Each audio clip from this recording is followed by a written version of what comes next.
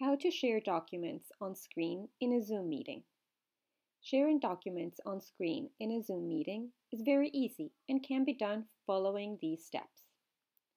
First, open the document that you want to share. After that, sign into your Zoom account and start a new meeting. Click on the Share Screen button.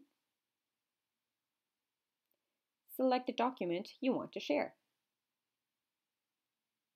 Once you've selected the document, click on the Share button. The document is being shared now. If you want to stop sharing, click on the Stop Sharing button. Another way to share documents is by sharing your screen. Click on the Share Screen button.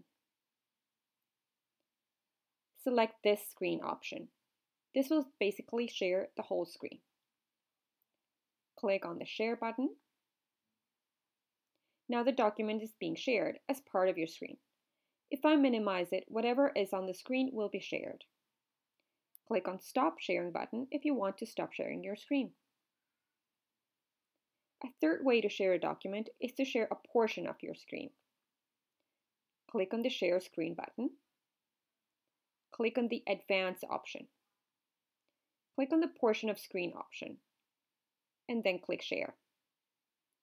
For example, if I open my document and I only want to show this part, I can adjust the view using this option. If I want to share this part with the other participants, then I can use this screen sharing option.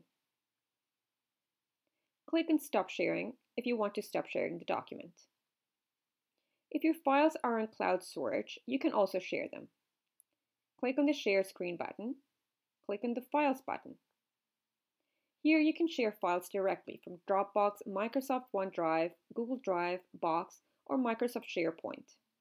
Simply click on any of these cloud services and enter your login info. Once your cloud account is connected with Zoom, then you can directly open the cloud service from here and share your files with your meeting participants. That is how you share documents on screen in a Zoom meeting. If this helped you, please give it a like and let us know by commenting below. And don't forget to subscribe for more how-to instructional videos.